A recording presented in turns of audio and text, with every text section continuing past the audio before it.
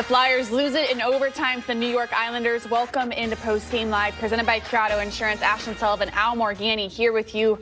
What a wave of emotions. I got to take a deep breath. It was up, and then it was very, very down, very fast. And Morgan Frost, the highs and the lows, and this is the inconsistency John Tortorella talks about in his game.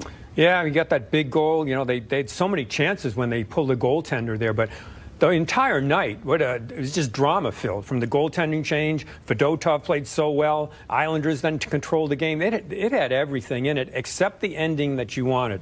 Ultimately, in a race like this, that point is so big.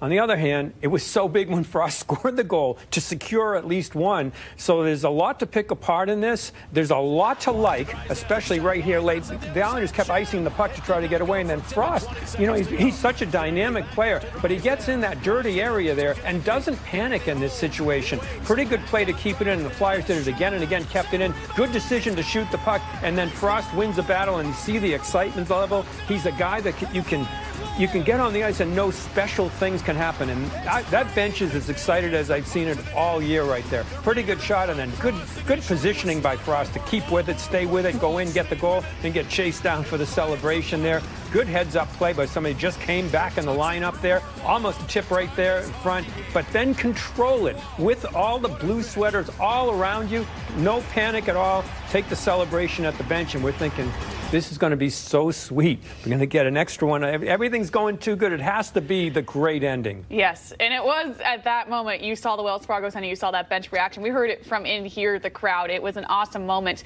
and we can't overstate the impact of Jamie Drysdale, his first game back. Had a rough mistake on that first goal for the Islanders, but then to come back and get that shot on net, just trying to get some kind of traction in front. Yeah, and we saw it, Ashton, because the goaltender pulled, and and they did a good job on the faceoffs to continue to win there and keep the puck in and the pressure. And the Islanders got a couple of breaks, I thought, on the icings going the Flyers' way. But then once they're there, they won battles, kept it in. And then Drysdale, we were screaming in here, you know, to get the shot through, trying to move it back and forth. He gets that shot through and leads to the getting them into that big overtime. Right, and you look at this Flyers team, and we talk about the third period and how they won that third period. They outshot the Islanders, but we're going to go back and look at how it could have been a much cleaner game. The amount of turnovers, Al, especially as of late in this 5-game losing streak now, they're definitely concerning. Yes, and there were periods of the game. They cleaned it up as they went along, but it was unusual to see what happened in this game. They make that goaltending change. The place was electric. They bring in Fedotov, and he makes such big saves early, and you thought they're going to feed off of this energy. But then for whatever reason, they lost it, and the Islanders took over the game, and the goaltender played. I mean, it was a strong, strong introduction to Philadelphia for Fedotov. So I think I thought, okay, they'll get this back. They'll get it back. I really thought they'd ride that wave of energy throughout. The Islanders took it over and made the goaltender make some huge saves. Yes, it was definitely a big win for the Islanders, who now are within 4 points of the Flyers in that playoff race. And now let's go to the crossover, welcoming in JJ and Boucher. And Boucher, I got to ask you, we got Ivan Fedotov going into the game in the second period. How do you think he did, basically just being thrown into the deep end there? Thought he was tremendous. I was really impressed with his poise, his puck handling, his skating ability to get to pucks. He didn't look nervous at all. I mean, he was ahead on plays.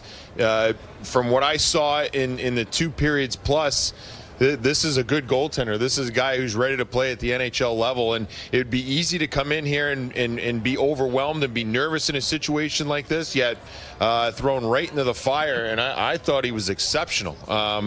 I have no fear of playing him in the next game or any of the upcoming games, just considering the fact that he's had so little practice time, the travel to get here and put him in a tough spot. I thought he was exceptional. Yeah, only mistake I think he made was going to the wrong net.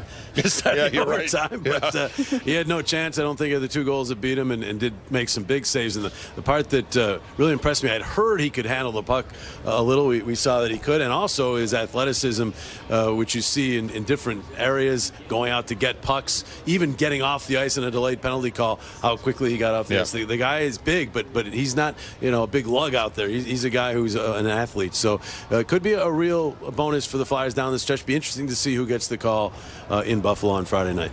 Were you surprised, guys, after he comes in, they get the goal, it looks like all the energy's going the Flyers' way, and then they let it slip back to the Islanders? I thought that a bit disturbing, not be able to ride that energy throughout the rest of that middle period.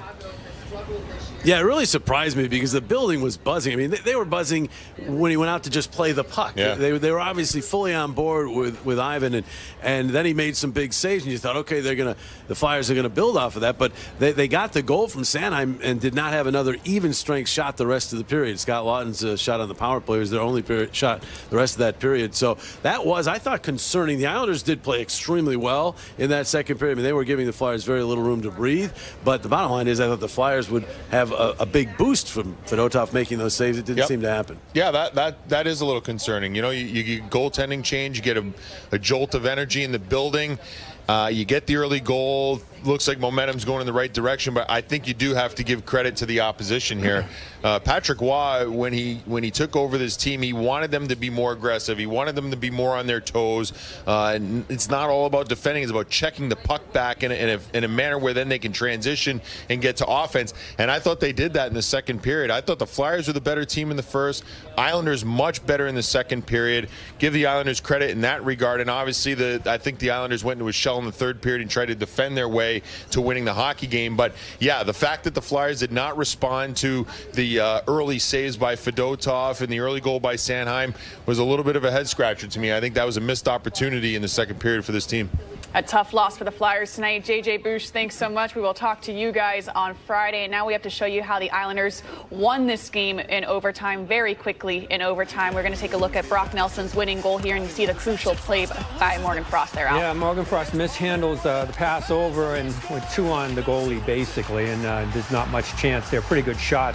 Goaltender didn't much chance on this. Nice pass over and sends it past the goaltender, and big points for the Islanders trying to stay in the picture, if you will, and for the Flyers that would have been, in addition to just the additional point, I just think the overall feeling, if you'd had that extra point, would have been so, you would have left this ecstatic with what happened here with the goaltender. Nothing.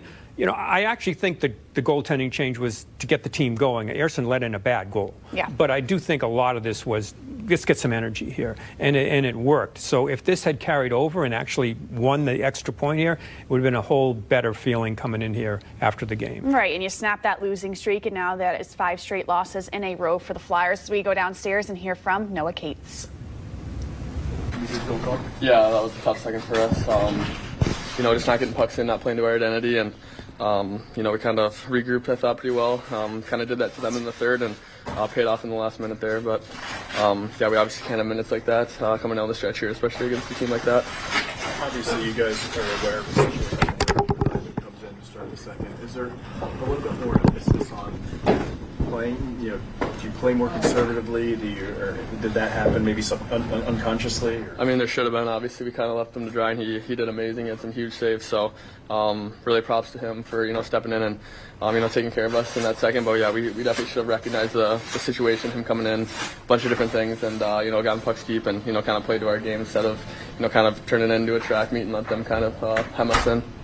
With your goal historically, did it kind of give it a different start in the games where maybe it wasn't like the last couple of games where you guys were down in 2 goals pretty early? Yeah, I mean, it's a good start, obviously, to get the first goal, and then they get 2 kind of quick there. So, you know, we're kind of battling back again, but obviously a big goal to start the second, and just a close game. Obviously, our starts have been, you know, an emphasis for us, and to get the first goal is always big. But you know, it's just, you can't let, you know, 1 minute slip away and they get 2 goals, or, you know, the second period where we get hemmed in and we only get a couple shots happen, especially this late in the season.